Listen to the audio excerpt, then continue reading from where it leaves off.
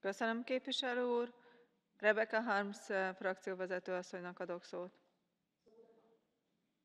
The night of the coup in Turkey was probably one of the saddest nights in my life, in my political life.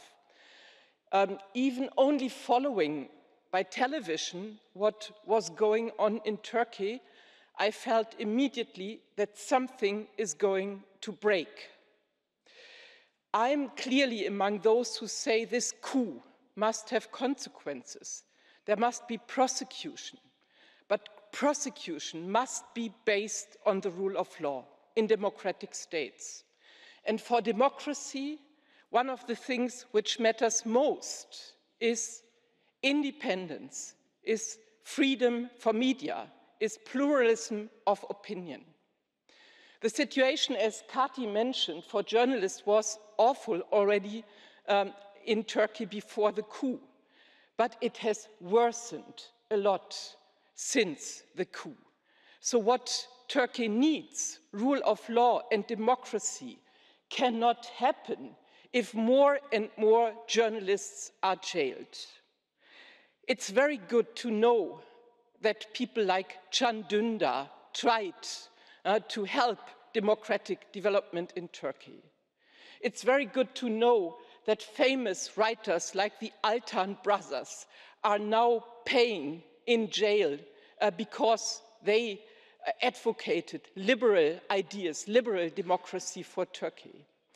But knowing those names for us in our discussions and in our work for democratic development also in Turkey, knowing those names is not enough. 130 people, men and women, who worked with the pencil, with the camera, with the microphone, with the computer, are in prison right now because they did their job.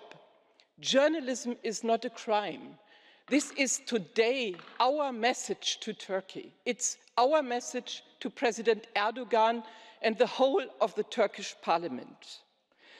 Those 130 persons, they have names, and there's a list published by P24, a very courageous media platform in Turkey. And I will start to read the list.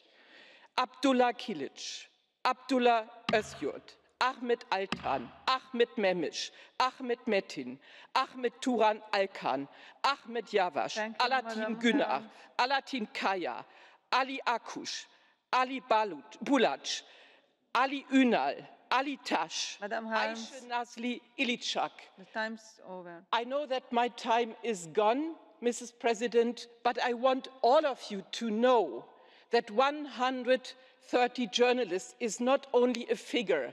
Behind this figure are persons, are families, are people who are waiting that those courageous people will be free again. Thank you for your attention.